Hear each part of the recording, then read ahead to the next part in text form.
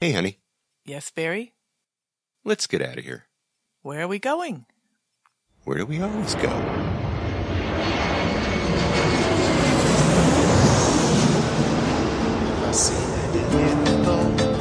Este ritmo de palmas, sin mi naturaleza, hasta encontrar la playa. Por eso grito al mundo, yo soy de Puerto Vallarta. Samba de Puerto Vallarta, noche de arrullo en el mar.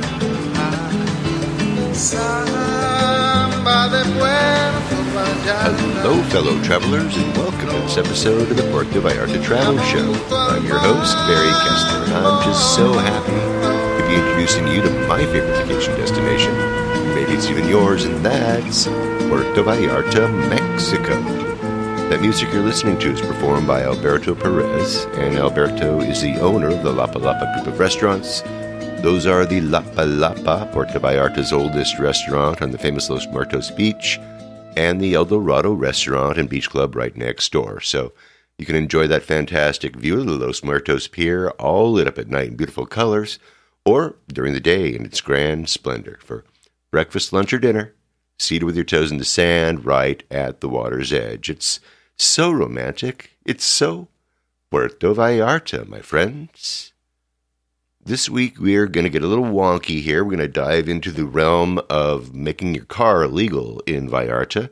You're going to be meeting my friend Pat. Pat is from Pat's Plates, Expat Help for Vehicle Registration and Driver's Licenses in Puerto Vallarta. And Pat's going to be discussing getting a Mexican driver's license as well as proper registration of your Mexican vehicle.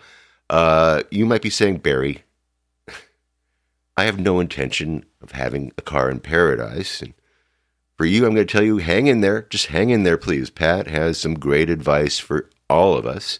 And it's an interesting subject, nonetheless. So I'll also be talking with you about last month's journey to Maito with my wife during Dia de los Muertos week. We visited with Maddie and Jesse over in El Tuito at their restaurant, Provecho Panque Panini's Pizza y Mas. Try saying that fast 5 times. Maddie has some news from El Tuito, and we'll be sharing that with you. I'm going to tell you about some ticked-off taxistas that we ran into, a guitar that I brought down with me to be painted, Vallarta news, and more. But before we get to Pat, let's see what's happening this week in Puerto Vallarta, the 2nd day of December, 2022. As the year comes to an end and high season comes into full swing, we only have 2 more national holidays left on the calendar, with Revolution Day, which was November 20th, in our rearview mirror. We have only the Festival of Our Lady of Guadalupe that began yesterday in Puerto Vallarta, and of course in Mexico City too. That started, of course, December the 1st, and it runs until the 12th of December.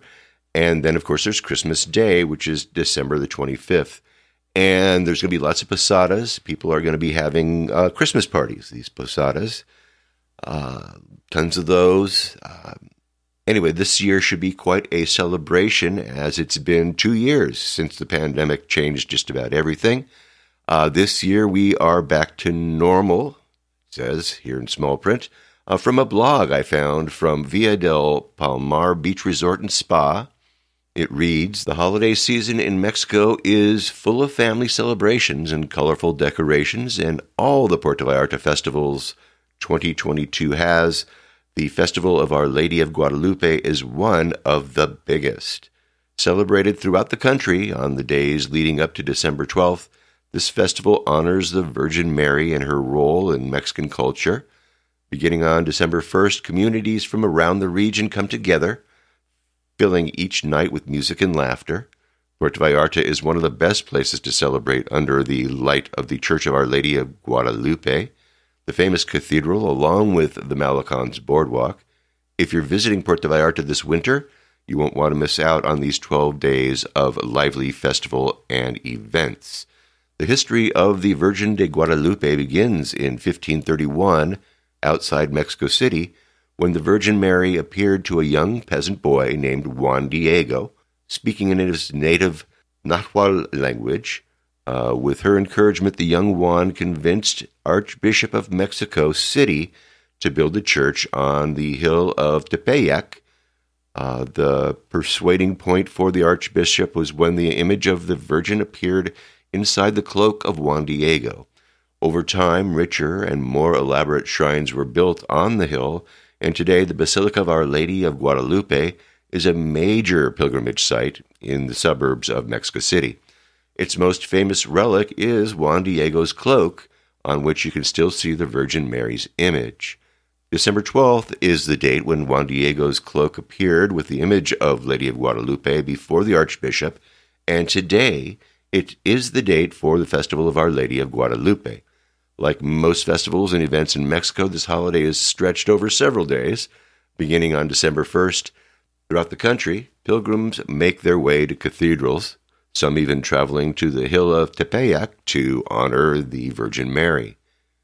For one of the biggest Puerto Vallarta festivals 2022 has, the celebration begins at the Woolworth store on Juarez Street and stretches to the Church of Our Lady of Guadalupe. Down the cobblestone street, families, churches, schools, unions, businesses, and community organizations form a processional for the Festival of Our Lady of Guadalupe.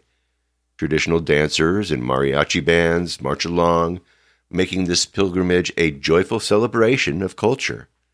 Vendors on the side of the road serve hot street food and sell toys for children, while fireworks shoot off overhead. On the final night, December 12th, the procession ends at the Church of Our Lady of Guadalupe with a special Mass to honor the Virgin Mary. The faith and love of the Mexican people are infectious, and if you're going to attend any of Puerto Vallarta's festivals in 2022 this is the one that will fill your heart with joy and hope.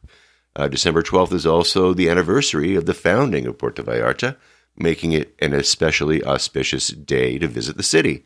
When it comes to traditional festivals and events, Mexico is known for lively and vibrant celebrations. The Virgin of Guadalupe is iconic in Mexico and dearly loved, and in the hearts of many. Regardless of religious background, all are welcome to come and watch the processionals on the first 12 nights of December, celebrating the hope, joy, and culture of Mexico. And I have a link to that very informative article from Villa de Palmar Beach Resort and Spa in the show notes. Thank you very much for that. It pretty much wraps it all up, doesn't it? In a nice little package. Now, this weekend, Saturday, December 3rd, tomorrow that is, and Sunday, December 4th, from 1 in the afternoon until 10 at night, you got to catch the 5th edition of Brewmasters Festival de Cerveza Artesanal. It's going to be over at Puerto Magico. There's going to be 15 different breweries. There's going to be dozens of beers. So if you're a beer drinker, you just got to go. There's going to be music, of course, and there's going to be food, mixologists serving raicilla and other alcoholic and non-alcoholic treats, but tons of beer. Admission and parking are free. You just got to get over to Puerto Magico this weekend. So get on over there and get your beer on, for goodness sake. I received an email from listener and contributor Marty. Thank you, Marty. Marty was asking what happened to Roberto Flores Diaz, Roberto's silver shop over on Olas Altas. It's on the Malecon extension right across from Tile Park. And we've been there before. We've talked with Roberto on numerous occasions. And to answer your question, Marty, Roberto moved from his round-shaped kiosk. I've got a picture of that in the show notes, so you can be, reminded about Roberto. But he moved to a spot right next door. I think they demolished his kiosk.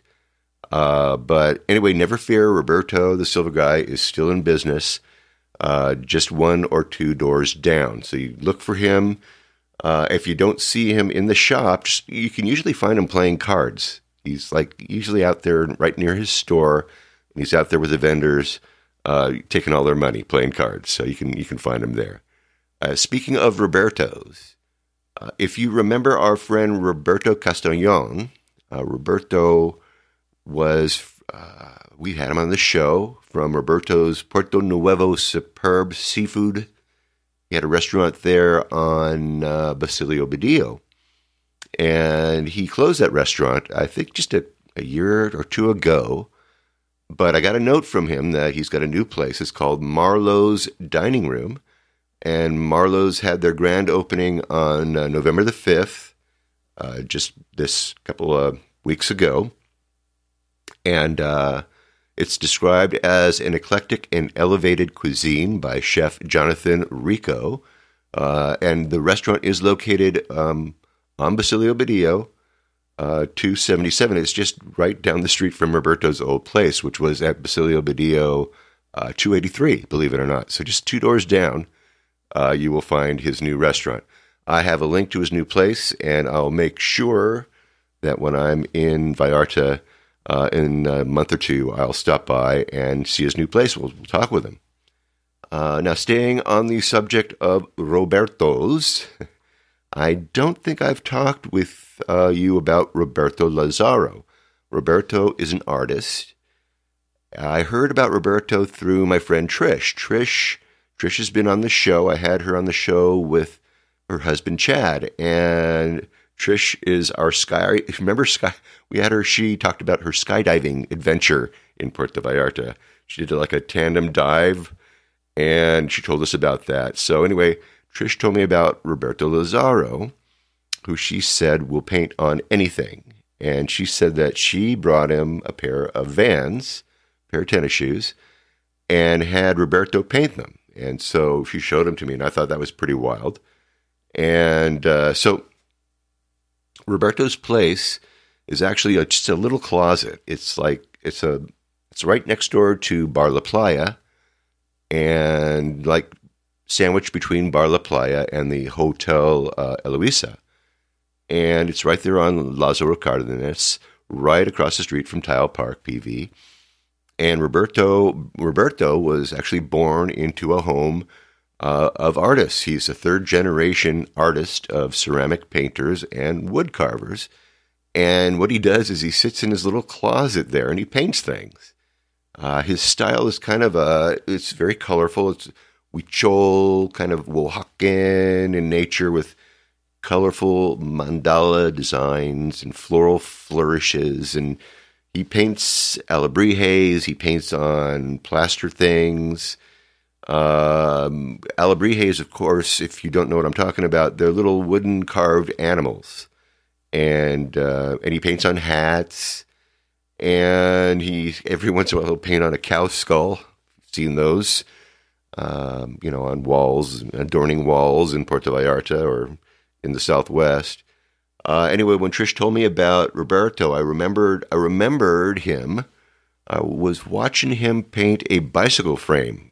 I'm thinking back in 2018, I think it was. And so I have a picture of him doing that. He was out in front of Bar La Playa doing that a couple of years back. So I took a picture of him back then, as I said, and I dug it up. I stuck it in the show notes. Check that out. Anyway, as a real estate agent, I end up with lots of stuff. And if you were to ask any realtor that you know who's been in business long enough, ask them how much stuff that they have in their house that belong to former home sellers. They will literally point all around their house and tell you where certain pieces came from. Trust me on this; it actually happens. And I've got tools. I've got the coolest tile cutting kit. I've got really nice pieces of furniture. I've got guitars. I collect axes. I've got axes. I collect guitars.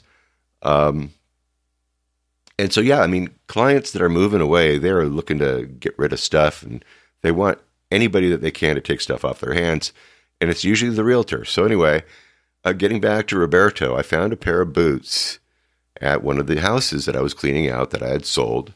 They were almost new. They fit me fine. And so I took them down to my local shoemaker, And I told him what I wanted to do was I wanted him to paint him black or dye him black, I guess. And because, I have this guy in Mexico that I want to paint the shoes and make them all fancy for line dancing. So he dyes them and he finishes them up and he says, I won't put any wax on these so that the paint will adhere to the boot better. So that's what happened. And I took him down to Roberto and I asked him if he would paint the boots, and he did a great job. So again, I got a picture of that in the show notes. You want to check that out if you can. And then after he did the boots, I thought about, what else I could get him to paint. And as I said, I collect acoustic guitars. I've been hoarding a bunch of them. So I decided that I would strip one down to the bare wood and sand and finish and get it ready, and then paint the body and the neck a nice solid blue color. And then I took it down with me and I said, Roberto, do your magic. And he did. He did a great job. I'm still putting a lacquer finish on it right now, and then I'll restring it. But it looks absolutely cool. So I've got pictures of both the boots and the guitar in the show notes. And of course, I can't wait to get that thing strung up and be able to play it again. And what I'm getting at is you got to check out Roberto's work. Like I said, I've got pictures of all that stuff, the boots, the guitar, in the show notes, as well as links to Roberto's Facebook page at Vallarta Art by Roberto. And I've got his Instagram page too at Painted Art by Roberto. And links to both of those pages, as well as a map that will take you to Roberto's place, which, as I said, is right next door to Bar La Playa, on Lázaro Cárdenas, right across the street from Tile Park PV. I love his work, and I don't mind drinking next door to his little closet either. So thank you, Trisha. Thank you so much for turning me on to Roberto Lazaro. And currently, I'm stripping and sanding another guitar for my next trip, and we'll see how he does on that one too. I'm not necessarily going to be using it to play, but I'm thinking about just, displaying it. And anyway, looks really cool. Think about what you might have Roberto paint and bring it over to him. It doesn't cost much at all, and he does a really good job, and he really likes a challenge, so go see him. Last week I mentioned that I experienced a couple of kind of uncomfortable taxi rides when I was down for Dia de los Muertos. Now, I'm pretty sure that two of those rides had to do with the location that we were staying. And because we were staying over at the Hotel Rosita for the last 3 nights of our stay, and the taxis, what they do is they line up across the street from the hotel against the curb over on Avenida Mexico, over at the sitio over there. And they take passengers in order, right? They don't just... no matter how large the car is. So when Debbie and I wanted to go from the Rosita to our friend's house, which was just up the hill, which is normally like a 60 peso ride, just right up the hill in Cinco de Diciembre. And again, it's straight up, but the vehicle that was waiting in line was this 12-passenger tour van. And guess what? Well, we had to hop in this 12-passenger tour van, and the driver was looking at us, where do you want to go? And I said, right up the hill, straight up the hill, right over there. And, what do you think this driver was thinking? He was thinking, what are you doing in my van? And it's like, yeah, it's fine. I'll go to another car. No, I'll have to take you. And he just takes it. He's muttering. He's like cussing under his breath the whole way up there. Then the next time, I tipped him 20 pesos. He said, here. Jeez. And then another time, the same thing happened. We were heading to Extapa. We were going to interview Salvador Carrillo over at his restaurant, La Tienda Grande. And again, a 12-passenger van is sitting there first in line. And so it took the two of us during rush hour over to Extapa. And he was so pissed. He was so mad. He was, again, muttering under his breath. But at least he had a friend who was sitting gunshot with him, and so they commiserated together with one another on this trip. We couldn't believe it. It's like, couldn't we just get in a smaller cab? But no, they've got rules, you can't do that. But, in the end, actually, they were actually pretty nice. They dropped us off at the restaurant, which was closed. It was obviously closed. And they didn't realize that we were meeting Salvador to interview him. And they figured, that we were just stupid Americans. And they actually came back and wanted to know if we wanted, to get a ride back. After they went around the block, and Salvador was just a little bit late, so they went around the block, and they came back to make sure that we didn't need a ride back. And so in the end, even though they were ticked off, they ended up being real nice. And the third ride happened the same day, that very same day that we went to Extapa. We left that interview with Chef Salvador. We took an Uber over to Puerto Magico, and we did an interview over at Blake's. Blake's just opened up over at the port. And anyway, after the interview, we walked out. We requested a taxi. And the guy in charge calls this guy over. He pulls up looking really, really agitated. So I ask him, before I get into any car, before I get into any taxi, I always ask him how much. And he says 100 pesos. That guy over there told me I could only charge you 100 pesos. Anyway, we're looking at each other, and we got in, and that's when Mr. Toad's Wild Ride started, and oh, man, the guy just couldn't. He was muttering. He was, the gas prices. I got to run the air conditioner. How can I make a living like this? It was a little bit frightening, right? I mean, I know that ride should probably cost around 150, 180 pesos. So finally we reached the Rosita, and the dude looked like he was ready to cry. So I handed him 150 pesos and told him to get a bag of weed and chill, dude. Debbie could not believe that ride. Anyway, talking about taxi rides, I wanted to tell you about our trip down to El Tuito and then over to Maito. We spent a night over at the Hotel Maito Paradise Resort and Beach Club over there, and so it was pretty cool. We broke up our trip this time down, so we spent 3 days in town, and then 1 night in Maito, and then 4 nights back in town again. So it was a nice little way to kind of break up the trip, I thought. And now to get to Maito, I like to take the bus, the El Tuito bus, and then I like to call my buddy Javier, my favorite taxista over in El Tuito, and then he takes me over to Maito. So anyway, first off, most important, make a note, the bus to El Tuito, which used to be on the corner of Aguacate and Carranza, right across from Marisco Cisneros, isn't there anymore. They're building a new condo right on the corner there. They knocked down a bunch of old buildings. So now you got to walk south along Aguacate just a little bit further to Basilio Badillo. And that's where the bus is going to be for, at least for a while. I don't know if they're going to change it when they finish building the new condo. But anyway, I'm going to really miss, they had an Abarrotes store over there on the corner, over on Carranza and Aguacate. And of course, that's gone.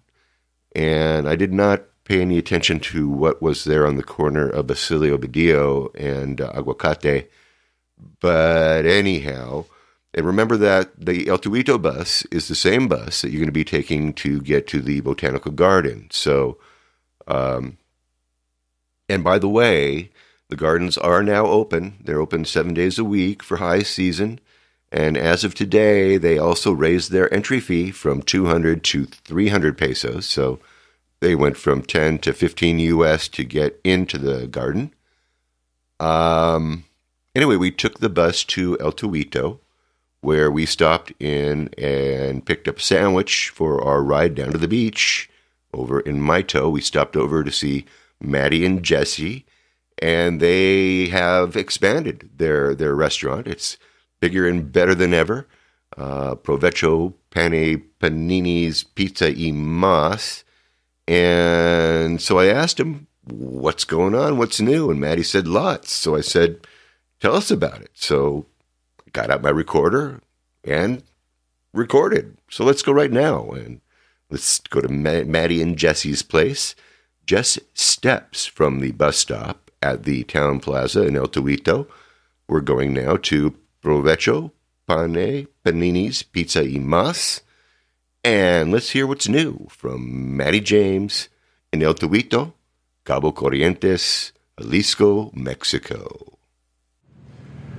We are at Provecho Restaurant here in El Tuito. And Maddie, thanks for talking to me today. Hey, thank you for coming out again. We always enjoy it when you stop by.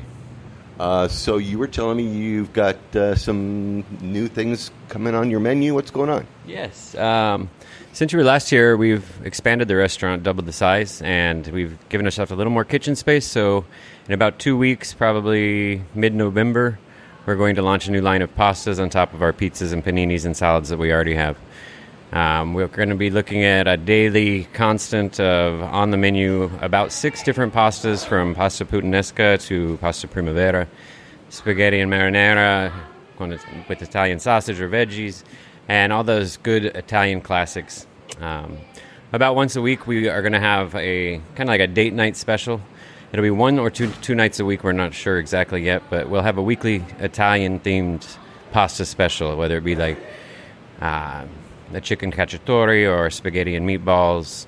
It'll change every week, but we'll always have our 6 staples plus a new one every week. So we're excited to get it going and get more into the Italian world of El Tuito. Yeah, the Italian world of El Tuito is right. All right, well, remind everybody what else you serve, what else you have here at Provecho. We still are serving our homemade pizzas. We have medium and large. The large are very large. We, over the last year, have increased our number of pizzas to 17 different flavors and options. We've got 12 different paninis that we offer, and we're always adding new ones of those as well. And we always do homemade salads. All of our sauces are here homemade in-house, and all of our ingredients are locally sourced if we can.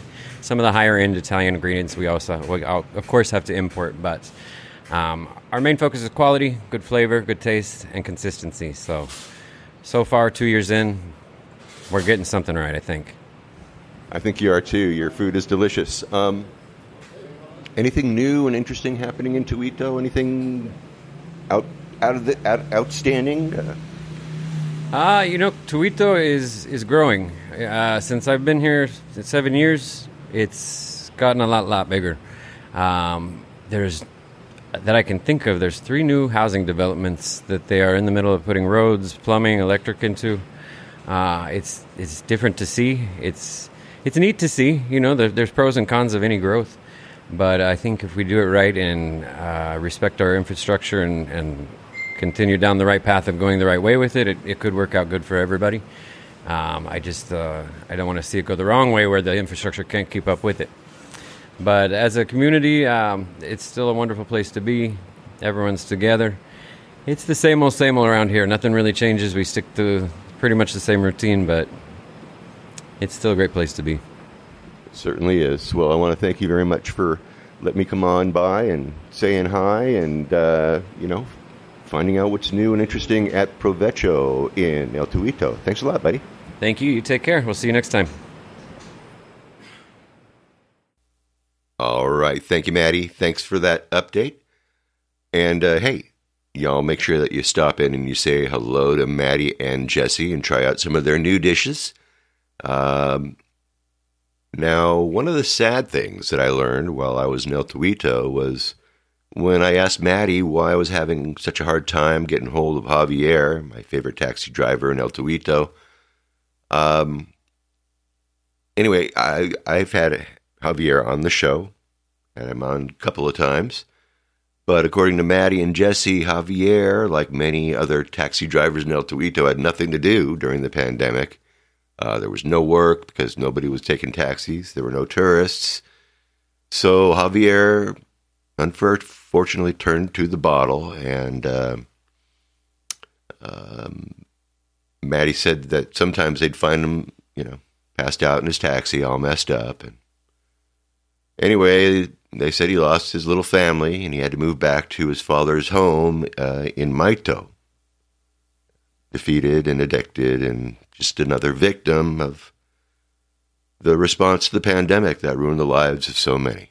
Just another statistic.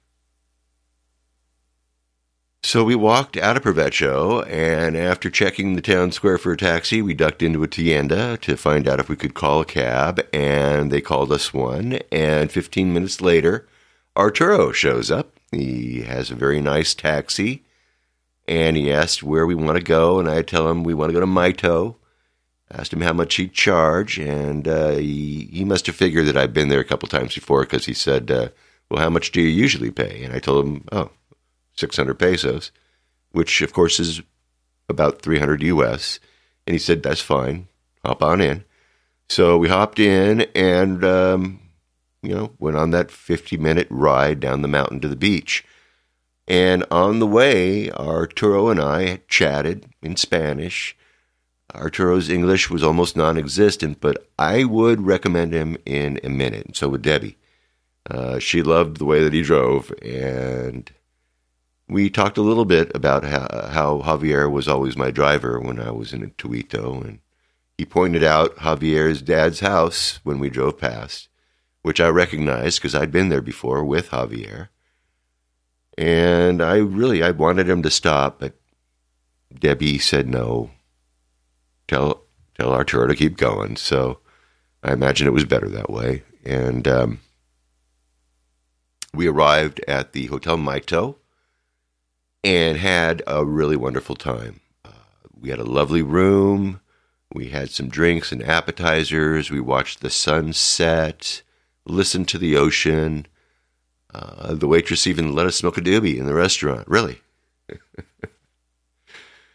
Hey, we made sure there weren't any kids. We promise. There weren't any kids around. So we arranged a return trip with Arturo before he left to go back home, and make sure that you do that too, because whenever you go out to Maito, you're going to have to get a ride back, and you've got to arrange that. So we did, and we said come back at 3:00 in the afternoon the next day, and he did, and gave us a ride back to the plaza in El Tuito, where we caught the bus back to Puerto Vallarta. And yeah, it was great. It was a good break in the action. 3 nights, like I said, in Vallarta, a night in Maito, and then the last 4 in Vallarta was just perfect. So as for Arturo, I have his phone number for his WhatsApp. It's in the show notes. Arturo is taxi number 10 in El Tuito. His English is limited, but when I asked him if he was interested in helping you guys out there, he said, yep, absolutely. So I guarantee you he's very steady and very trustworthy. And he says he's been driving taxis for 30 years. He's got a really nice vehicle, too. So look for his number in the show notes if you're planning on going to El Tuito and then you need a taxi to get down to Maito. Once again, Arturo is taxi driver number 10 in El Tuito. I want to thank those of you who got a hold of me and wished my wife well on her journey with her diagnosis of breast cancer. She's doing exceptionally well. So thank you for your notes of encouragement. I shared all of them with her, and she is grateful for all of them, too. So thank you very much. She's going to be just fine. Okay. Once again, I find myself without enough time to talk about the Tren Maya.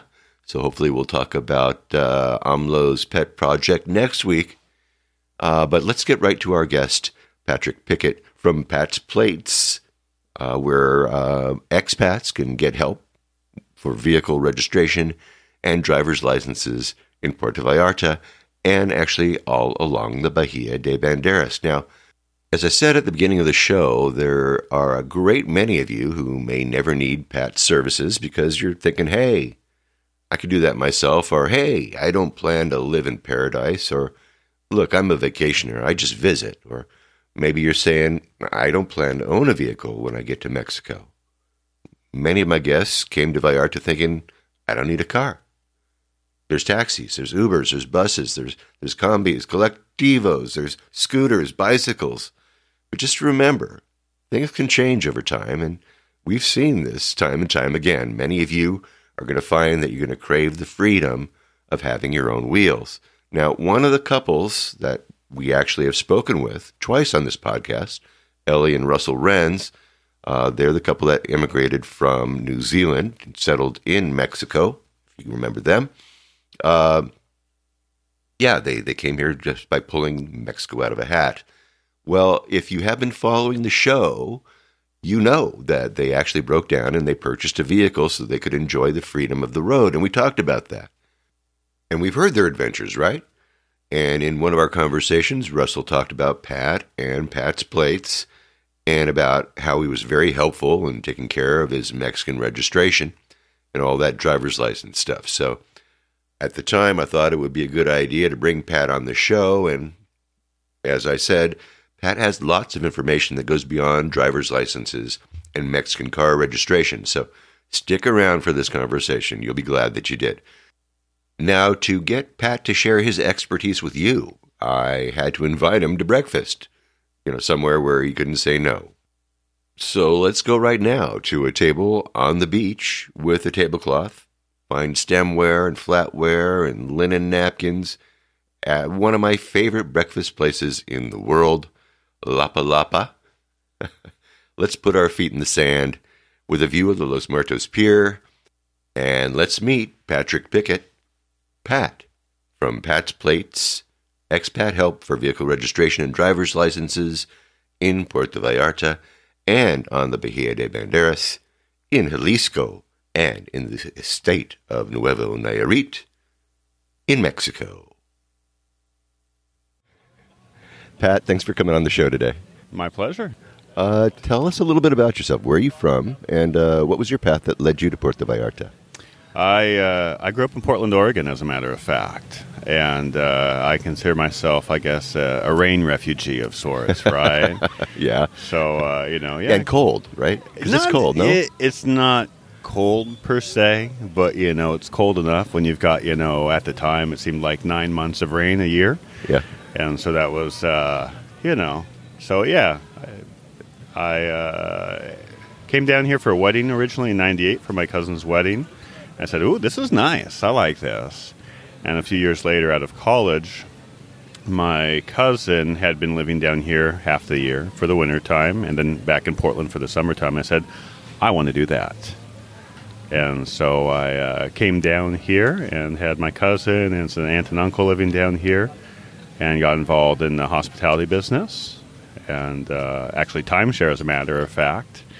And worked in that you industry. were one of those guys. Yeah, I was. It was pretty funny. I was so green when I got started that the people, I think they just took pity on me and bought a timeshare from me because I was just, I came down with one pair of slacks and, a couple dress shirts, and right away was like, those pants aren't going to work. Let's go to Lands and get you squared away with, some new pants. And, I had a good time, and I was, just an Oregon kid chatting with people, and eventually I enjoyed it.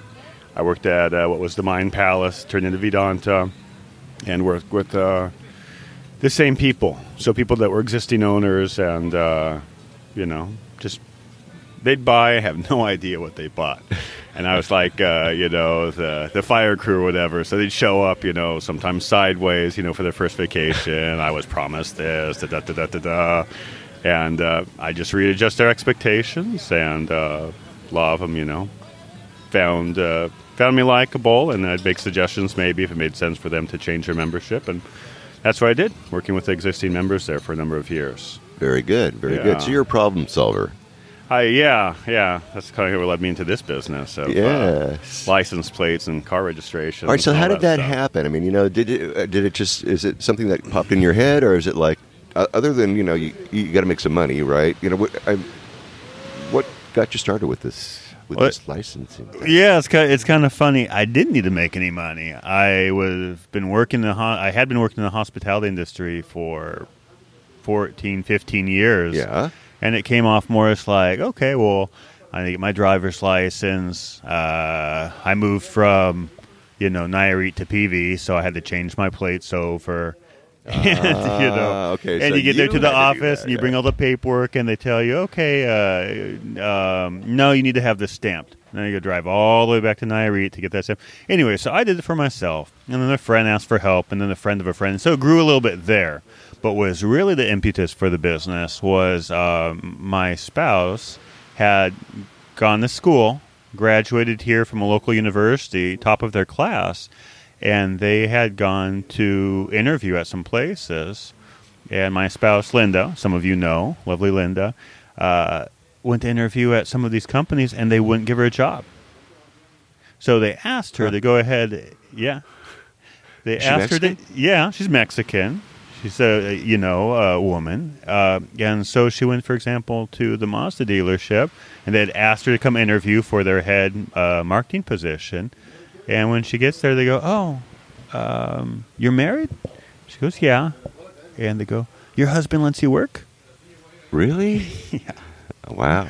And, she's like, yeah, he's, and then and it was like written down on her resume that this information, which is just illegal, Yeah, But, and the next question. In the States, or is it illegal? It's illegal here. Too? It's illegal here. And then the next question is, you have a baby.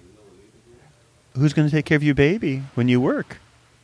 And so, wow, yeah, we're kind of back a generation or two here in some regards. We're back 10 years. I figure that's about that. I right. would go back 20 or 30 something. Okay. In some regards, yeah. There's a beauty here, but there is definitely, that other side of Mexico. Wow, and so they were just afraid that she would not be able to come into work and do her duties because she was a mom. Or they were going like, "Hey, dude, why are you letting your wife go to work and stuff like that?" Is that kind of? I mean, you do have the machismo, like like the husband says, my wife stays at home, she doesn't work, but I mean, we're not that kind of family, we're a bit more of a modern family, yeah, and I'm a feminist of sorts in that regard, I guess, or just normal. I don't know. I mean, to us, that's normal, right? Yeah. That's totally normal for us. So, and so when that happened, it was kind of like, okay, so if she couldn't get these head jobs because she was married and she had a kid, and it was sad because her classmates that had graduated from the same university at the same time were younger, were single or not married, didn't have kids, and they walked into these, more management marketing jobs and took off. And now they're doing fantastic. And now they're married, and now they have kids. But they would not hire unmarried. Married women with kids. Yeah, married women with kids, though. So that's where I started kind of growing the business and came up with that for Linda to have her own income and her own independence. Oh, wow. Okay. Well, that makes total sense. Yeah. And, when COVID hit, definitely I had to leave the hospitality industry. We had a new baby on the way. And, thank you to all those clients out there that have supported us, that choose us, because, now this is basically our main gig in addition to the condos, the Airbnbs that we have here in downtown PV. Yeah. All right. So tell us, when people come to you, I mean, why do people need plates? What's the deal with that? You do and you don't. I mean, people come here and they want to do things right. And I think that's a very correct thing to do, because as foreigners, we want to have all our ducks in a row, Sure. Because you don't want to be in a gray area if it can be avoided, to have any issues with authorities or anything like that. Sure, yeah. And so, it's important to have, if possible, your registration for your vehicle, in your name, paid up, have a driver's license, and you also, you get treated differently. A lot of people comment on that. You got a Mexican driver's license? They go, you live here. Okay. I'm going to give you a warning. Versus, the tourist like, oh, well, this is a big ticket, and and we can maybe make a deal. Yeah, I mean, the mordida, or how they refer to the bribe down here has changed a lot, where nobody's going to ask you for a bribe. It's now you offer one. Right. Okay. Yeah. And so we always recommend never pay a bribe. Always ask for the ticket whenever possible. Yeah. Well, we'll talk about that in a minute. But let's get back to about what exactly do people come to you for? They come to you for to get a Mexican driver's license. Number one. Yeah, driver's licenses. And then they maybe bought a car. they bought a car and they need want their new car plates. registration in their name. Yes, absolutely. What if someone's here with a car from the United States or from Canada and they have Canadian plates? Yeah. So people, we love it when people reach out to us and say, "Hey, I'm planning on coming down. What do I need to do?" And we kind of guide them, because they can bring down their foreign plated car as a tourist for up to 6 months or as a temporary resident for up to 4 years. There's special extensions that are supposed to be filed once they arrive here and all that stuff. And it almost never works out where they get their deposit back. But so we just kind of guide people. And, our philosophy is to try to treat others the way we would want to be treated. That's the big thing in terms of our service, and just guiding people and giving them the knowledge that they need to make the right decision. Because some people are going to say, oh, you know what? I'm going to go permanent resident after 4 years. I want to go ahead and we'll just buy a car down there. Other people, I was just chatting with somebody that said, I'm in the financial position where I have $5,000 to $6,000, maybe $8,000 to buy a car, but I already have like a really nice Subaru here. And I go, okay, well, we check. No, you can't import it, but my personal recommendation is bring your Subaru down for the 4 years, enjoy it, and at the end of the 4 years, go ahead and drive it out and sell it and see what the market has to offer. Because right now, you can't really buy anything of quality. You're not going to buy a 2013 comparable Subaru right now for $10,000. Right. No, not even. I'm sorry. For $6,000 or $8,000. Right. Well, used cars right now are a premium. I did a post yesterday. You can find some $2,000 beaters, but it's a beater. Yeah, and you better believe it too, right? Yeah, and you're going to be changing the suspension on day 3. Actually, you're right. Yeah, one of them needed a $200 rebuild of the power steering rack. yeah, there you go. You get what you pay for. Yeah, indeed. All right, so if someone comes to you and says, Pat, I need some help. Now wait a minute. Now I was talking about changing license plates from a U.S. license plate to a Mexican license plate. What you're saying is that you really don't do that because you only have 4 years with that car down here? It depends on the vehicle. So the most important things is is the vehicle NAFTA? Was it manufactured in the United States, Canada, or Mexico? In that case, it's allowed to be imported into Mexico at the border if it's 5 years or older. Now, I don't have an exact understanding. I always share with my clients a little template that I have, and I say, okay, here's the processes other clients have explained to us, and here's some import brokers they contact directly to get the exact price. But yeah, if the car is 5 years or older and it's NAFTA, it can be imported. Okay, all right. So in that case, that 4 year thing does not take effect, right? It's an either or. So you can either bring it down on a temporary import permit, a tip, right? Or you can import it permanently. Okay. So, for example, the Subaru that the client had was Japanese. It can't be permanently imported, so they can bring it down on their temporary residency for up to 4 years. And then after the 4 years, they're supposed to drive it back. Not everybody does. I tell people, I say, contact me, when you get closer, and let's see what your options are from there. Okay, all right. So keep that in mind, you guys. I mean, if you're in that situation, pick up the phone to probably pay you well to get a hold of Pat. I mean, one of the biggest things is people go, I have this car. It's a 2003, Chevy pickup, or if it's 2015 Toyota Highlander or something like that. And I go, okay, well, yeah, so here's a template for how to import it permanently. It might cost $2,000. It might cost $8,000. And they go, oh, I don't want to pay $8,000 for a car I already have. Right. But at the same time, as you said, cars are really overpriced right now. So one of our clients, they brought down a 2016 Chevy Equinox, all the bells and whistles.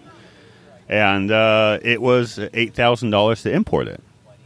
Right? Right. But they have their car, they know the history, they know everything about it. Now it's all legit. We got the Nayarit plates on it.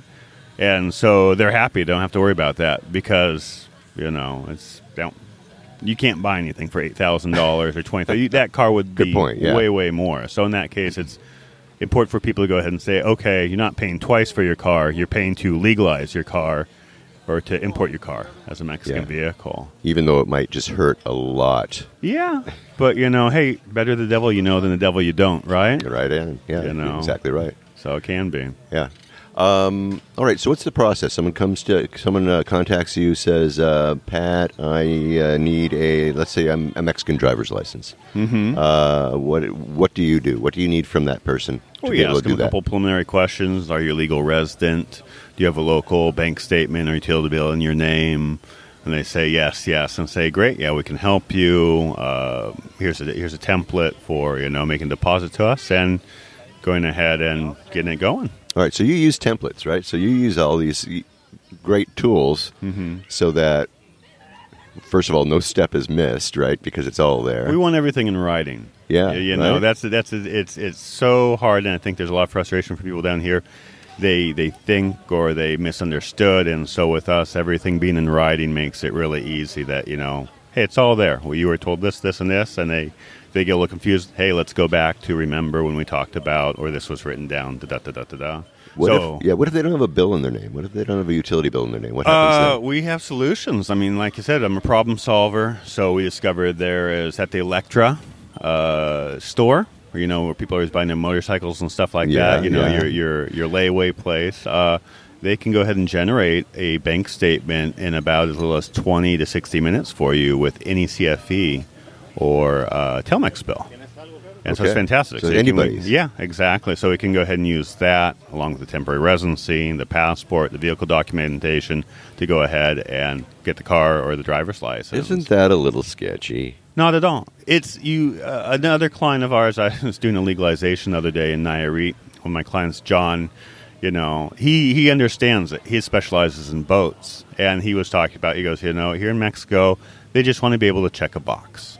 They can check a box, that's fine. And what you've done is you've gone ahead and presented a valid bill here to this banking institute. You've presented your residency, your passport. Boom. Here's your bank statement. It's just, and that's the great thing is it can be done in 20 to 60 minutes, whereas if you open up a CFE, anybody knows how CFE is. Oh, my God. My goodness, that's very... All right, so tell everybody what a CFE is. Oh, yeah, CFE is the Mexican electrical company. Yeah, it's purgatory. It's definitely, I've seen the lines. Yeah, and Telmex isn't much better, and Telmex is a national phone system, here as well. Yeah. It's not, but it is. Thank you, Carlos Slim, right? Yeah, go Carlos. And so, Not so slim. People open the contract and they want to give me the contract. I say, that's not a contract. I need a monthly statement. It has to say Estado de Cuenta, statement of account, have a date within 3 months, their address, their name. And so, the Banco Azteca, the Aztec Bank, is the fastest, easiest option. You open it up with 100 pesos. Really? Yeah. I mean... Like an American like me can do that? Yeah, exactly. You go ahead and borrow JR or somebody else. Hey, JR, can I borrow your... Can I have your CFE bill? Borrow your CFE bill, have it back for you in a couple hours, right? Uh-huh. Go down the street to Electra, and boom, there on the spot, they can go ahead and open up an account for you. No kidding. And it's a pretty cool little account. It's a debit card. You can use to make some payments, do some transfers. It's not... it's pretty decent. Dude, I'm going to go do that. Yeah, I do. I recommend it to have options. Easier than Intercam. Yeah, well, that's what I'm thinking right now. Wow. All right. So now you've got all that stuff. Now what do you do? You've got the CFE bill. You've got the bank statement. And now you're going to be helping them to... Yeah, we don't ever want people to feel an obligation. We give the basic information away for free. So if somebody wants to get their own driver's license, they want to do their own car things, I actually have templates and write-ups on my Facebook page to explain how to do it themselves. Because I'm not for everybody, right? I am a little bit on the spendier side, but, I show up at your house for certain things or meet you, But so we explain to people how to do it if they want to proceed with us. They go ahead and meet us at the driver's license office, and typically within 90 minutes, they're walking out the door with their driver's license in hand. Yeah. If they're doing their car registration, we ask for, the deposit, some scans of the paperwork in advance, and then head over to their house, pick up the paperwork, process it. Might take 3 days, might take a week, 3 weeks. You never know. Times of COVID as well, right? Yeah, sure. And then drop it off at their house. So for people that are, really time-sensitive, time-conscious, where they don't have time to run around and go to these offices and deal with the Spanish and the headache and all that stuff, it's very beneficial to us. Yeah. Or we're very beneficial to them, I guess, is what I should rather say. Uh-huh. Yeah. Did you, where'd you learn Spanish? I just picked it up. Really? Yeah, Your Spanish is great. Yeah, well, thank you. Yeah. I actually went to school and learned German and lived in Germany for 2 years. Ah, okay. And graduated. Sprechen Sie Deutsch? Yeah, ganz viel. So when you're in line, you're using the Spanish. You're doing all this stuff for them, right? Yeah. Basically. Yeah. All right. So what else do you do? You do now on the plates. Let's talk a little bit about plates. Car registration? Yeah, car registrations. Yeah. Right now, we have about a month right now where there's a presidential decree where we can legalize foreign-plated cars that meet the qualifications. Oh, really? Yeah. If it's 2016 or older, if it's NAFTA, U.S., Canadian, or U.S. made, and entered Mexico before October 19th, 2021, we're able to legalize those vehicles for the most part. Issues do arise with the Mexican system. We're trying to resolve them, but unfortunately, not all are resolvable. But we've helped, definitely 2-3 dozen people legalize their vehicles. Yeah, so that's a great thing, for a lot of those people, because otherwise they'd have to go back to the border eventually and pay $2,000, $3,000, $4,000, $5,000, $8,000 to legalize that vehicle. Yeah. Or pardon me, import it, right. the traditional. So this is a nice option for them. It's a huge savings. Yeah, so it's been keeping us busy right now. But yeah, year round, we have people moving down and buying Mexican vehicles and just handling the transfer of ownership for them to get in their name. And it's important because for insurance purposes. In fact, I'll be doing a thing with Antonio Trejo from Guardian Insurance in a few days.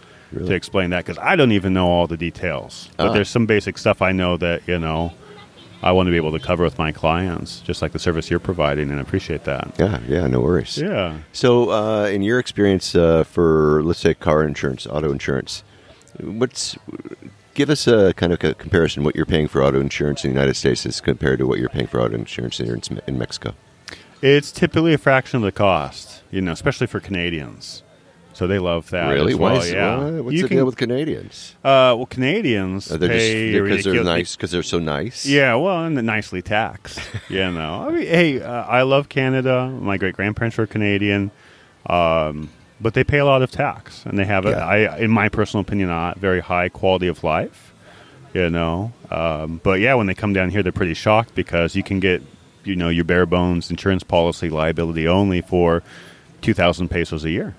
All right, you know what $100. 2,000 is, you guys? Yeah, $100 $100. $100 a year. Dude, no wonder people are coming down here like crazy. Yeah. So it's Now, but how about cars? When you're buying cars in Puerto Vallarta, do they seem to be pretty expensive? Yeah, they're pretty expensive, and if they're older, they're pretty beat up. These cobblestones just do a number on the suspensions and the vehicles here, and then you also need to understand also that Mexico doesn't have the same car culture in terms of preventative maintenance, especially here along the coast. A friend of mine was visiting town, and she's Mexican, and she goes, oh yeah, me and my sister, until it breaks, we don't worry about it. The father's an engineer, and he's going like, no, you have to change oil, and they're like, it's not broken. So that's something to keep in mind when I share with my clients. Buy a more recent vehicle if possible. That's been better maintained. And if it hasn't, just be ready for, some gremlins to pop up. But yeah, cars are,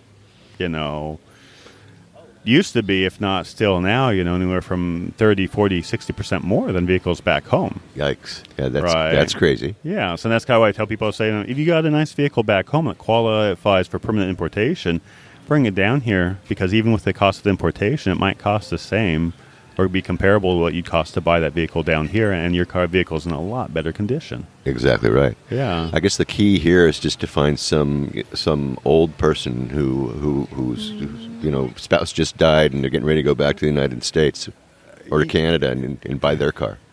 Well, there's such an influx of people coming down. I think, that's a challenge in a lot of the spouses. They're not going back. They're staying here, which is kind of beautiful. It is kind of beautiful. We were talking earlier before the podcast about the energy here, and it just keeps people here. But there's a couple websites. One's called Kavac, www.kavac, KAVAK Yeah. .com, and that's based more. They have places in Mexico City, Guadalajara, Monterrey, and you can go online and buy your car sight unseen. But they're great about the documentation and showing everything. Mm-hmm. And you've got like a week to turn the car back in if you don't want it. Oh, wow. Yeah, a free trial, and then they've got, I can't remember if it's a month or 3 months of guarantee on anything, which is pretty cool. That is cool. So that's good. So if you got a little cash, if you're looking over probably, let's say, $7,500, 150,000 pesos, that would be some territory. But you do have to go to Guadalajara or Mexico City to pick up the car. Yeah. Which is actually kind of a fun drive. Sure, you can test drive it and see whether it makes it home. Yeah. If it doesn't, you turn it back around. Bring it back. You got that week, So that's one. And then there's a couple lots. But, you need to be careful because a lot of people don't understand here in Mexico, the original sales invoice, the original factura, what they call a factura, from when the vehicle is sold, that is your ownership document. That's the title.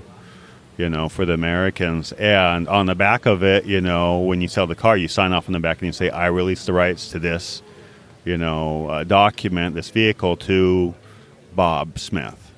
And then Bob Smith is supposed to go ahead and take it to, the office and get it stamped or processed. And sometimes people don't do that. And so you'll have, Bob sells it to Juan, and Juan sells it. And if they don't take it in and get it processed, registered at the office, when you buy that car and you're the third name on the back right there, the government here goes, you're liable for all those people that didn't register the car in their name. Ooh. And here they have a vehicle, and here they have a vehicle acquisition tax. So, for example, here in Jalisco, it's roughly 7%. So if they value that vehicle, if they value that vehicle at 100,000 pesos, they're going to charge you 7,000 pesos for each unregistered owner. Ouch. Yeah. So, there's three guys. All of a sudden, this car now, it was cheap. I picked it up for, 150,000, but it owes, 21,000 pesos in owner fees or something like that. Yeah. Or back registration. If somebody hasn't paid for the last 5 years, in Nayarit, it's not an issue. It's $35, 700 pesos a year. But Jalisco, they whack you $150 a year or more. Wow. Yeah, so it can add up pretty quick. So it's really important maybe just to do it in the right way. Not have to worry about all that stuff. Again, we have free templates. You discover that stuff, though, right? You can discover that, too? Yeah, so we do a free paperwork check. Yeah. So somebody says, I'm interested in buying a car. I send them the template, preferably by Facebook Messenger, so I can send it to them quick. Uh-huh. And says, you're going to ask the person for this in Spanish. The factura, the last 5 years' payments, if there's an importation document, and just forward that to me, and I'll take a look. And I'll say, yeah, you're golden, go ahead, buy that car, or this is going to be, an issue, you're going to have to pay extra for this or that, and factor that into your negotiations, And there's no obligation for the people to use us, but typically they go, okay, I trust you, I like you, I'll pay you the money to go ahead and do the transfer for me. Yeah, well, when you think about it, you're saving the money to begin with. The money that you're charging them is a fraction of the money that they're going to be saving anyway in a lot of cases. Yeah. Am I right? Not necessarily. No. Like I said, we share we charge what people feel is a relatively fair price. Yeah. But if you buy a 50,000 peso car, you might go, ooh, everything out the door is going to be 12, 14, 15,000 pesos. With our service fee included, they go, oh, ouch. Yeah. So it's interesting actually that are the people that send us the most referrals, obviously our wonderful clients that use us, but also, somebody says, well, I'm going to do it myself. I go, absolutely. You go to this office. Here's a template. Go to this office, that office. Wait here in this line. Wait in that line. This could take about 5 hours. Bring copies of this. Da-da-da-da-da-da. And then I'll get contacted by somebody. They go, hey, remember my friend Jeremy? I go, no. And they'll go, well, Jeremy, you told Jeremy how to do it himself. Yeah. And he told me, don't bother. Just use Pat. So Jeremy learned his lesson the hard way. Well, like I said, right, exactly. But not everybody. I'm not one to judge. I obviously, because I did it all myself. Yeah. Might go to my. Yeah. You did it. Yeah, I was going to say it goes back to my Quebec family background. We're frugal McDougals. There you go. All right. So, what other services have we? Any other services that maybe we've forgotten to talk about? It pretty much comes down to expedited driver's licenses and handling transfers of ownership for cars, trucks. That's our niche. Yeah, that's what we do. All right. So, lost plates, replacement plates. If it's license plates or driver's license, that's what we do. Okay. All right. Yeah. So, this is your man. If you've got an automobile down here and you need help with any of that documentation. Yeah. Or if they want to bring a vehicle down, like I said, we'll just give them the information. We'll give people the information, and they go from there. Do you ever get any pushback because you are a gringo and you're doing work that maybe Mexicans can do? Yeah, I do, and it's funny because I'm a Mexican now. Yeah, you are? Are you a citizen I'm now? a dual citizen, yeah. Oh, wow. Yeah, I actually just celebrated 17 years here in Mexico. Felicidades. Yeah, and, it's a cool thing, and I encourage a lot of other people to get dual citizenship if they can as well. After 5 years of permanent residence, they can do that. But, yeah, going back to your question, yeah, there's comments there on Facebook going, oh, choose a Mexican, why are you taking jobs from Mexicans? And it's like, I'm an immigrant. I immigrated here, I'm basically here full time. Yeah. And there are other people that will go ahead and do the same work that I do. That being said, it's a different level of service. Mm-hmm. They're going to be asking, they don't speak English. So, okay. Can I ask for more money because I speak English? I don't. Anyways, it just kind of mystifies me that people would be like that. But yeah, I mean, our main thing is service. You look at our reviews; they're 5-star on Facebook. They're all 5-star. Our recommendations saying, "Thank you, Pat." Pat, Linda. We're there. We come to their house if necessary. We make it so I have to do the visits. We want our clients in and out in the minimal amount of time possible. And when you do the traditional route with with somebody else that these people recommend, great. They can probably get the job done.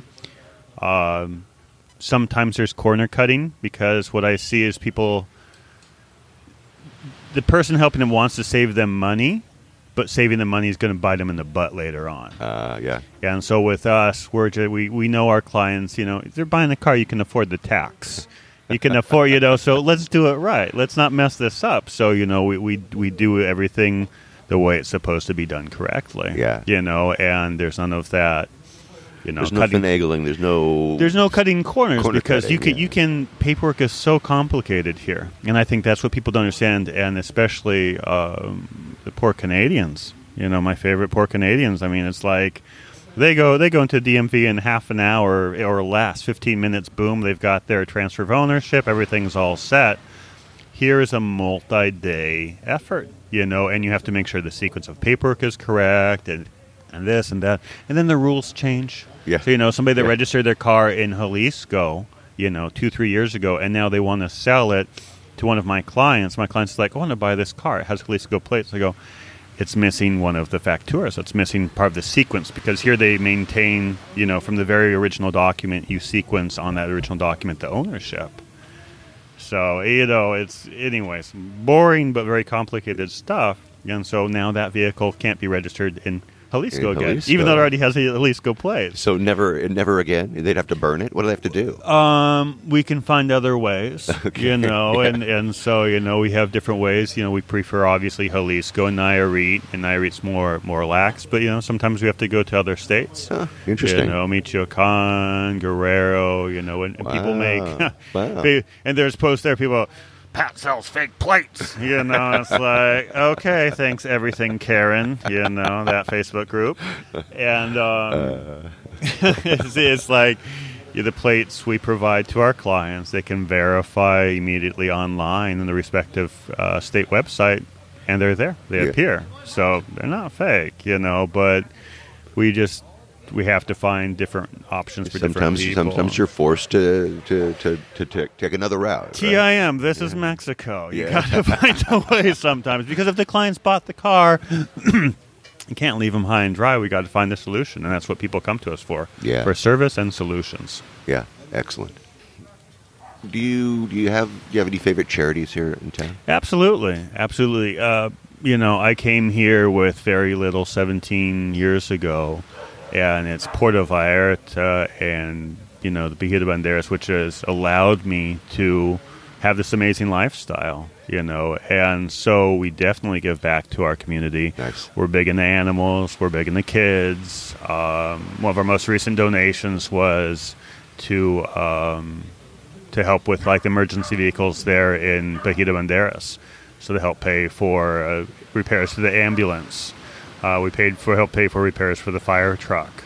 We did that, party up on the river last year when they did the music, so we donated and sponsored just over 10,000 pesos for that. Wow, yeah. So we're typically 5,000, 10,000. The local Centro de Salud, the Health State Department for Jalisco, Spay Neuter Clinic, their mobile clinic, they know they can contact us at any time if they need money to buy medicine or sutures or whatever it is, because we don't want people being turned away from their free spay neuter clinic. Nice. So there's the big things, and one of the other things that we do all the time is actually driving out to San Vicente. You know where that is? Out in Nayarit? I don't know where that is.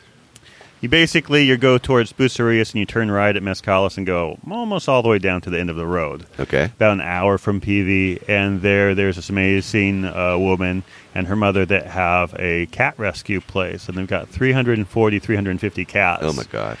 Wow. Yeah, Wow. it's actually pretty cool. It's I a bet. pretty neat thing, but one of the biggest issues for them is they need cat litter Yeah, and, no kidding. and cat food, and basically from Costco. And so typically every week or 2 weeks or 3 weeks when we can, we're taking out 15 bags of cat food out to them, driving it out there to, help make it easier Wow. on the place. So any clients out there, any people out there that want to go ahead and help Feline Paradise, Paraiso Felino, with the delivery. They pay for the food. They pay for the litter. Yeah. They just need somebody to drive it out there. We, Really? of course, go ahead and say, okay, it's 8,000.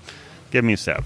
Try to donate here and there with them, as well as do delivery. But, That's absolutely. nice. And All right, well, I'll have their contact in the show notes, too, so make sure you look for that there if you've got a love for cats and you want to help out. That's fantastic. Or if you don't like cats, it's okay. You can do that, too. then go to kids. I mean, there's Harold Sokolov is a wonderful resource there in Bucerias. I don't know, have you interviewed with him? I have not, no. Get a hold of that guy. Harold and his wife are fantastic. They really do a lot. And, take the moment just to thank everybody else out there that's listening that does come down here, whether you're here full-time or part-time or just for, a week, that gives back to the community here, because they appreciate it so much. It makes a huge, huge difference. We appreciate that. It does. Make some time on your schedule if you can to donate a little time. And it makes a big difference. You will find it'll make a big difference in your trip and your experience as well. Oh, my God. How rewarding, right? Right. Yeah. All right, let's go from pets and let's go out in town. We're going to go do a little bonus round right now. Yeah, so I like that. Let's talk a little bit about food, because everybody likes to know of new places. Old places, it doesn't really matter. Yeah. But everybody's interested in what people eat and where they go. What kind of what do you like for breakfast, lunch, and dinner? What are your favorite breakfast places? Ooh, breakfast. Cha is such a solid place. All right, now listen. I heard about Cha, and I heard about the owner, who is a very special guy. Yeah. Who I've got to go interview, by the way. What do you like there when you go there? All their food's just really good. What kind of food is it? It's Mexican for the most part. They do have some pretty phenomenal waffles that definitely walk home after those. Yeah. Very rich. Uh-huh. But the food's it's good. It's got that authentic Mexican light taste, and the chef in his kitchen do an amazing job. You're almost guaranteed to have to wait 15, 20, 30 minutes. And Really? I hate waiting. I do not like waiting in lines, but that's one of the few places I will wait. Yeah, where is it? It's over in Versailles. Okay. Yeah, it's around the corner from Barrio Bistro and Okay. just down from, escapes the top of my head, the Argentinian guy. What's that place? His place had a fire downtown. Yes. I got to remember it. He'll come to us. Yeah, it was. Yeah. We'll edit and fix. Yeah, we'll figure that out. Yeah, we'll figure that out. Oh God, it bothers me when I can't remember that. Yeah, but right. I remember when the fire happened. Thank God for Google, yeah. Yeah. All right. So those are Yeah, Chaw's probably Chaw. my favorite breakfast place to go to. Okay, you got a second favorite? Oh, second favorite. Is it Lindemar? Oh yeah, the Lindemar. Yeah, The Lindemar restaurant Yeah, down yeah. there, because the Lindemar restaurant is so fantastic. You know, you go down the side street, you park, defensively ready to get out of that area if you're driving. And they've got just a good, solid breakfast. I love their machaca. And you enjoy your wonderful breakfast, and you bring, your little scuba stuff, and they've got that little mini cove out front, and you can go snorkeling out there. Not scuba, I guess you could. Yeah, your snorkel gear. Yeah, you're snorkeling, and, you'll see, eagle rays, and, it's a great spot. Oh, That's it's one of my favorite places beautiful. as well to take the family. Yeah, even if you don't want to get in the water, it's just the view is unbeatable. It's very very pretty. Agree. Good for you. Now you live near the Cruise ship terminal. Yeah. Yeah. What kind of places are out there? Oh, you got La Aurora. Yeah. You know Aurora? I know Aurora. It's like Taco City, right? Yeah, Aurora's the neighborhood behind Walmart, Sam's Club, Gallerias, and it's our I guess the high rises, the original high rises of Puerto Vallarta. And you've got, fantastic tacos and tortas, which are the sandwiches. There's a wonderful hamburger place back there that's open in the evening. And then, El Machin. Have you heard of Machin? I've heard it. I've driven past good. it, but Mexican food, evidently, right? Yeah, so Machin, he specializes in, birria tacos, a delicious beef taco, and then also shrimp tacos. He's got a nice tangy, zangy chipotle sauce Nice. put on top of that. Yeah, it's a great place for lunch. All right. Yeah, I've seen it. Now I got to stop there. Yeah. Yeah, definitely. All right. How about lunch? What kind of lunch places do you like? That would be it. That was right there. Yeah, Machin's good. What else is good for lunch? Back in La Aurora, they have all those stands. I mean, do they have any kind of crazy specialty stands in there? They have, you got your regular taco, and then it's increasing in size. It goes taco quesadilla, and then because even though I've been here nearly 17 years, I still can't roll my R's in arriero. Arrieros. Yes, my Mexican wife. I love arrieros. Yeah, so it's like yeah. the jumbo taco, which is kind of like the kitchen sink where they throw all the different meats in there. That's a solid, lunch, early dinner option right there. And you can usually depend on a handmade corn tortilla with one of those arrieros. Oh, yeah, arrieros. really Yeah. good. Yes, Cool. yes. Yeah, all right. Yeah. How about dinner places? Dinner? Yeah. For a nicer dinner, Barrio Bistro is a solid. I try to avoid weekend dinners. Yeah. Because especially in high season or shoulder season. But yeah, Barrio Bistro during the week is fantastic. And then once up on the river now, they moved from the marina. Joel Ornelas has. Oh, yeah. Tintoque. Tintoque. Oh, Tintoque is your special place. That's your anniversary dinner, your special occasion, birthday. The food's phenomenal. What, you got a favorite dish there?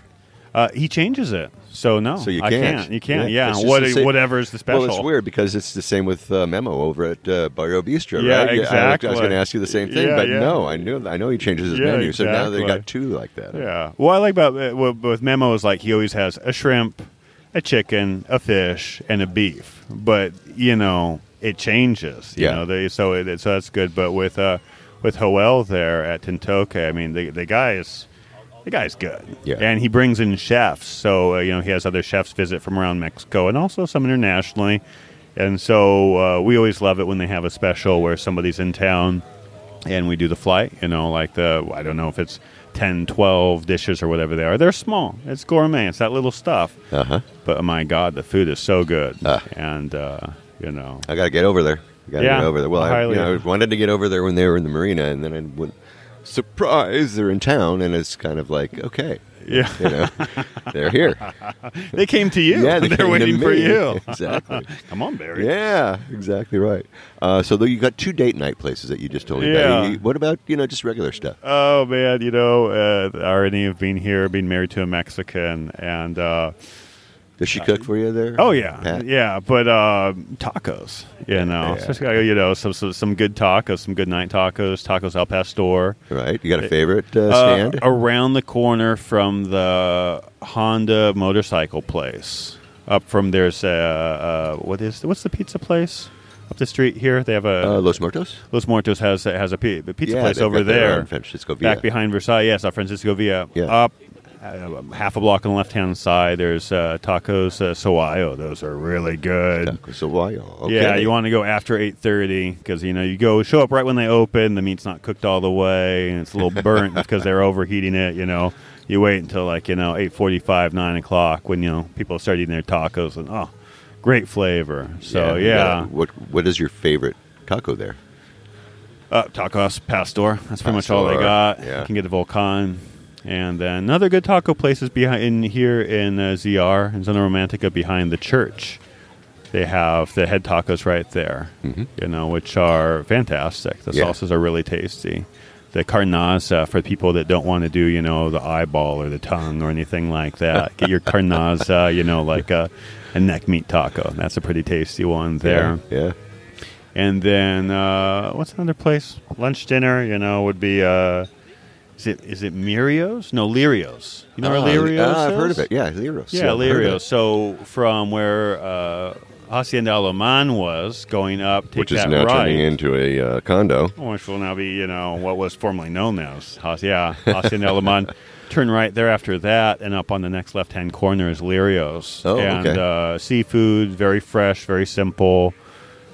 Presentation and flavor. So that's a solid place as well. I got to get over there one of these days. I've really been meaning to get over there. Yeah. I think in Vallarta there is no bad food. There's a couple places where the food's kind of But for the most part, you can't go wrong wherever you go for food for the most part. Aren't we lucky? We lucky? Yes, we are. We're very fortunate. What about a dessert? Where would you go for dessert?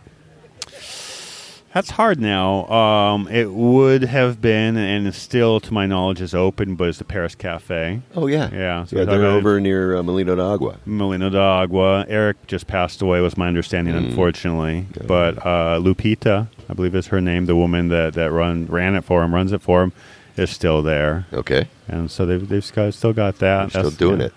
Doing it. They've got so many good pastries. If you had somebody come in to visit you from home or wherever, and you didn't have time for them, you had to go stand in line over at the over the DMV. Yeah, in the sun for 5 hours. Yeah. But you were going to meet them over at the cruise ship terminal, and you were going to drop them off somewhere in town that would represent Puerto Vallarta. Where would you take them? That's such a hard question because Puerto Vallarta is so varied. I think, by the Buenaventura.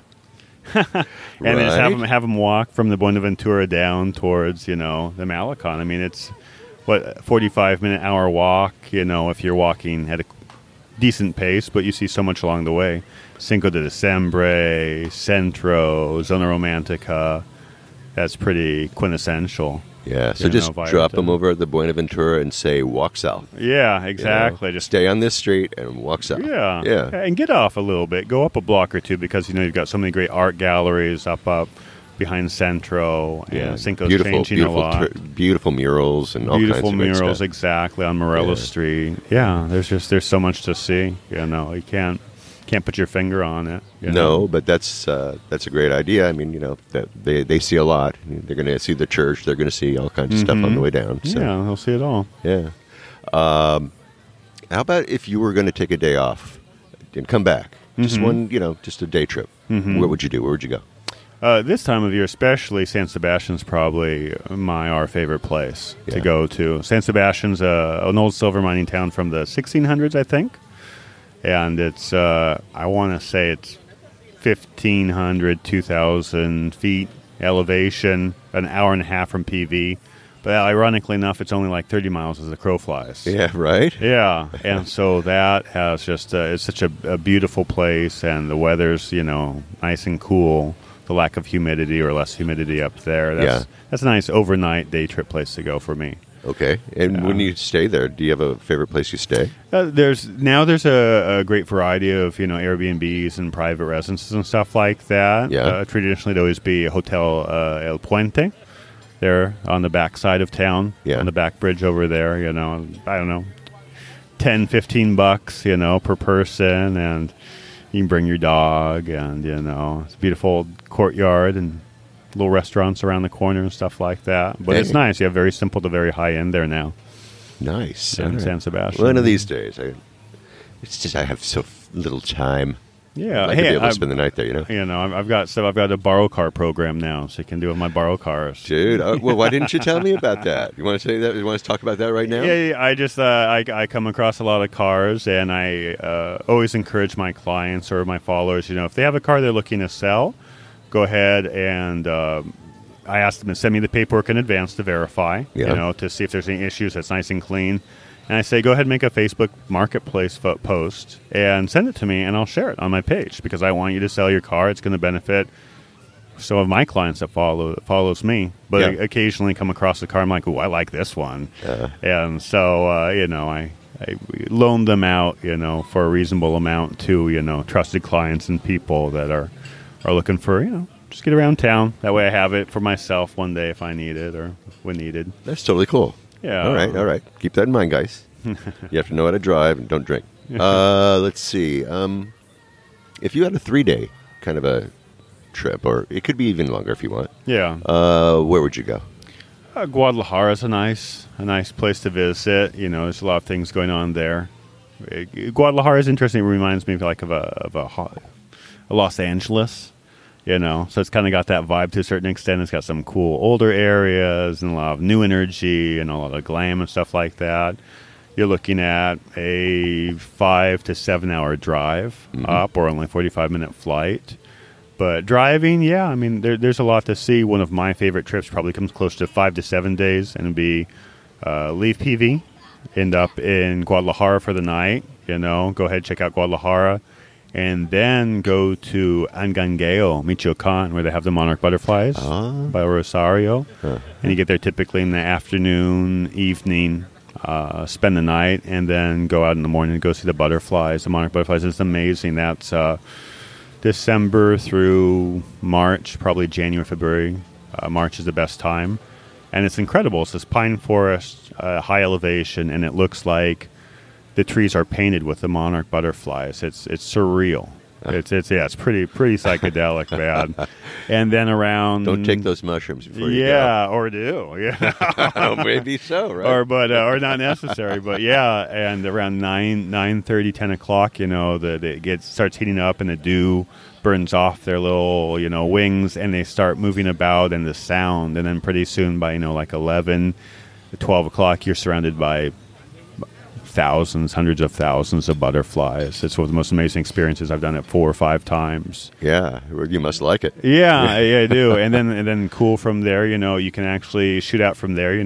Midday, and be in Mexico City by the afternoon, early evening. And is that close? Huh? It's that close, and it's so really cool. You blast by Via de Bravo, and then boom, you're in Mexico City, and spend 2-3 days in Mexico City, at least, and then head back. On the way back, you can loop up and go to Guanajuato, Zavalla, or cut down back into Michoacan on the toll road back to Guadalajara and go to Morelia, which is actually a pretty cool place as well. I've heard lovely things about Morelia. Yeah. Barbara from Santa Barbara. Actually, she's doing that for the summers now. We've had Barbara from Santa Barbara on the show. Barbara from Santa Barbara. Yeah, we have. So. Oh well, okay, that's very cool. And then in Mexico City, do you have any favorite places to stay? Any favorite places to eat? There's just too many. No, Barry. There's just too many. Yeah, there's. I got from Joel from Tintoque gave me a recommendation to a place, and I went to that restaurant. It was amazing, but it just depends. You can stay in Centro, which is touch. I won't say dirty, but, live. Or you can go, a little higher and then go to Polanco or in between, and Reforma and stuff like that. But just pick a place where you can kind of walk around. I mean, I've taken the subway in Mexico City, and it's 5 pesos, and, haven't been kidnapped or, robbed yet. Yeah, but isn't it kind of weird how they...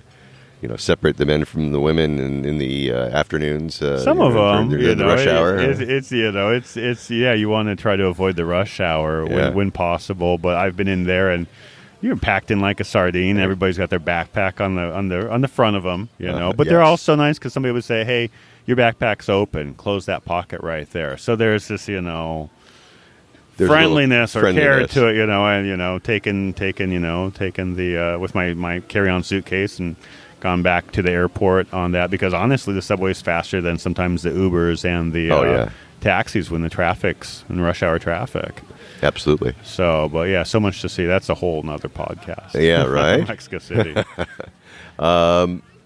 If you had a unlimited budget, price no object, what would you do on this bay? The great thing about PV, nothing's terribly expensive in the big scheme of things compared to, the States or Canada. Yeah. The Marietas, to go out with the Marietas. That's a fun spot with a little hidden beach there. Hidden beach, yeah. There's a lot. Yeah, there's a lot. Yeah, and a lot of times you don't even have to spend any money. Just driving around. Some of the waterfall hikes. You can go from hike to Las Animas. Catch a boat back. Yelapa. That's the beauty of PV. Yeah, it is. That is. If you had a word of advice for a first-time traveler coming here, what would that be? Relax. Everybody's terrified about the water and the exchange rate and the airport. And, what I love about Puerto Vallarta and the people here is the energy is so good. They keep an eye out on you. Look, you get to the airport, the timeshare promoters are saying, "Hey, let me give you a free taxi ride home, and I'll pay for your trip to Vallarta Adventures Mahahuitas," But, no, I've had a car break down in the middle of nowhere out by, Punta Mita, and people stop and, give you a ride to mechanic. Mechanic drives you back, fixes the car. It's just, you can go anywhere and do anything and, use common sense. Don't be, Don't be a dick. Yeah, that's actually a great piece of advice. Don't bring your prejudices and stresses from back home and just, open up and enjoy the energy that's here because it's unlike anywhere else in Mexico I've been as well. Yeah. That's what keeps me here. Me too. Yeah. How about words of warning? In terms of, car stuff, Anything, people driving down. So one thing would be, people say, I'm going to drive down, bring my car from the States or Canada.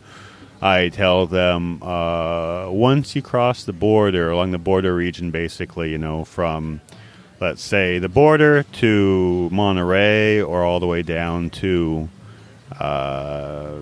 Mazatlan, only drive from between the hours of 7 a.m. and 7 p.m., that's when you got, the good cops going along for the most part and everything's, a bit more malheur. Mm-hmm. Stick to the toll roads whenever possible.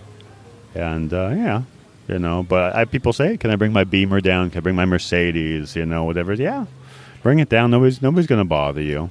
And you get pulled over, then you just smile and ask for the ticket. If it's a federal ticket, you can pay at the local federal Guardia Nacional office here, so it's, you just relax, chill, everybody. Yeah. Did you end up buying a place? Do you rent? What do you do? We're still renting where we live, in the neighborhood. I just kept on missing, like, why would I buy when the rent's so cheap? And then the rent went up. It's like, well, kind of still the same position, why would I buy? Because the rent's, not cheap, but comparatively speaking, reasonable. So right? Yeah, I do have a small building downtown in 5th of December.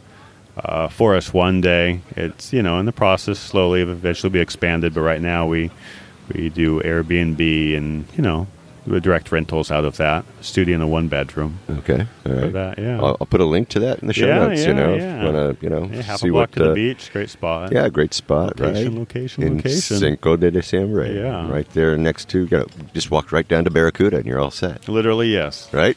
Yeah, 2 blocks. Boom. See, I nailed it. There you go. Yeah. All right. All right. Well, let's get back to Pat's Place. Pat's Plates. Mm-hmm. How do we contact you? Where do we find you?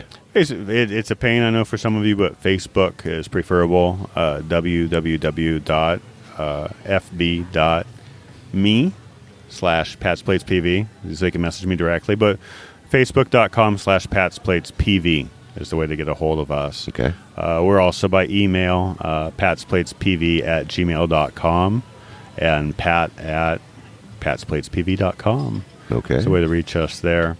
Very good. We'll have all those in the show notes. Yeah. You can find that, of course, at www.puertovallartatravelshow.com. I'll have a picture of Pat's smiling face. And I will also have links to places that Pat talked about in the show notes. So look for it there. Is there anything I forgot? Is there something that we didn't cover that? Oh, I'll remember 2 in the morning. You will. Come to me, right? All right, well, send me an email. I'll add it in, okay? Pat, I want to thank you so much for taking time out of your really busy day. You are a busy man. Yeah, and, taking the time to help educate my listeners about the complications and maybe even difficulties, of course, of doing the Mexican driver's license. And then, of course, registration and plates and stuff like that. And I truly appreciate that. Well, thank you, and we appreciate what you're doing as well.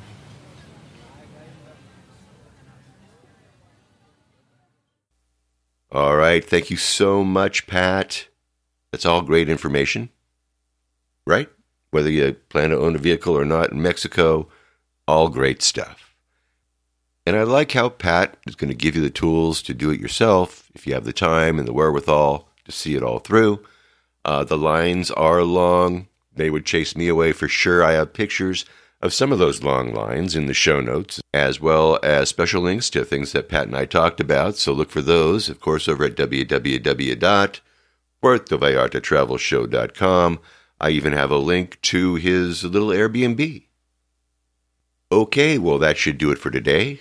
Next week, stay tuned for more on-the-ground reports from Puerto Vallarta, Mexico, with travel tips, great restaurant excursion ideas, and more. But until then, remember that this is an interactive show where I depend on your questions and your suggestions about all things Puerto Vallarta. If you think of something that I should be talking about, well, please reach out to me by clicking on the Contact Us tab and sending off your message. And remember, if you're considering booking any type of tour while you're in Puerto Vallarta, you must go to vallartainfo.com. That's JR's website. Reserve your tour through him, right from his website.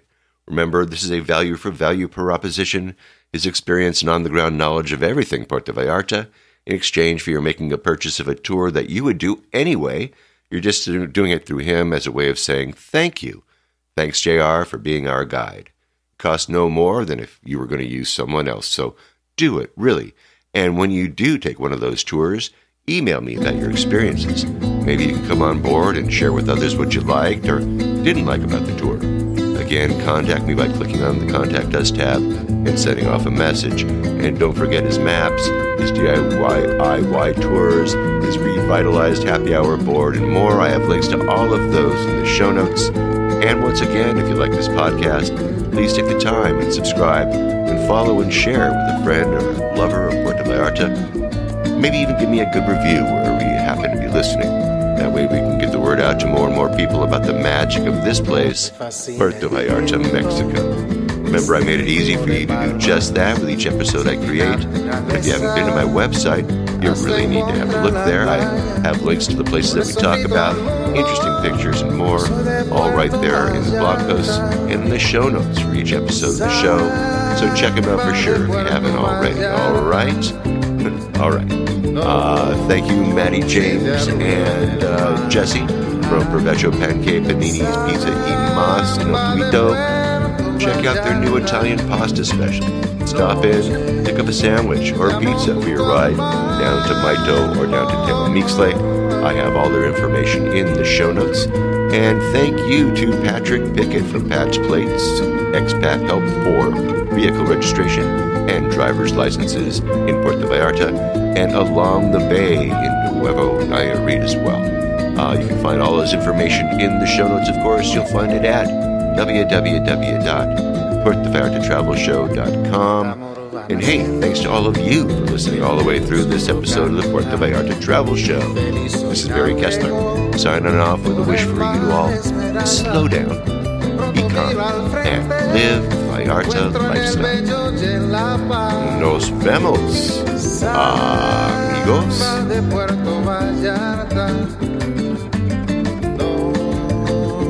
De arrullo en el mar, samba de Puerto Vallarta, noche de amor junto al mar. Oh, oh,